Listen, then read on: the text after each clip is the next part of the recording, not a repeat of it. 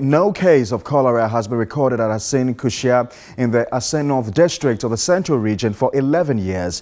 This may partly be attributed to residents' resolve to make the town the cleanest in Ghana. Kweku Ntriotu was in the community as part of Media General Sanitation campaign and reports.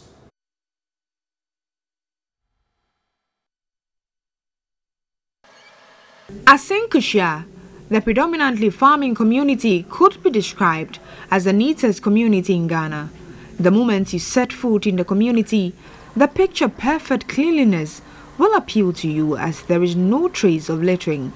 This drive for cleanliness, we were told, did not emerge out of the blue.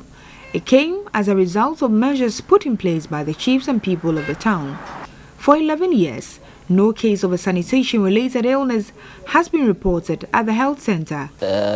Occasionally, we have a few cases of diarrhea cases.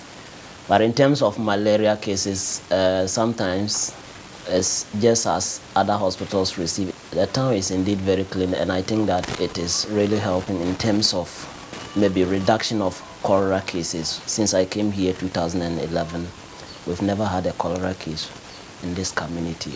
If it were not for the 11 adjoining communities, including Abutreye number 1, Abutreye number 2, Breman, Dense, and Amakamp, the health center in the town would have received extremely low patronage. Kushea itself as a town, we don't normally get a lot of malaria cases. Most of our cases are from the surrounding villages.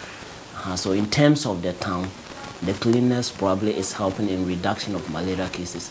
But because we are surrounded, they are not the only people who access health services here. Most of the malaria cases may come from the other surrounding villages. The health workers expect other communities in the district to emulate the commendable sanitation practices. We are replicating it to the other surrounding villages to ensure that we have a total reduction of malaria and diarrhea cases, diarrhea-related cases.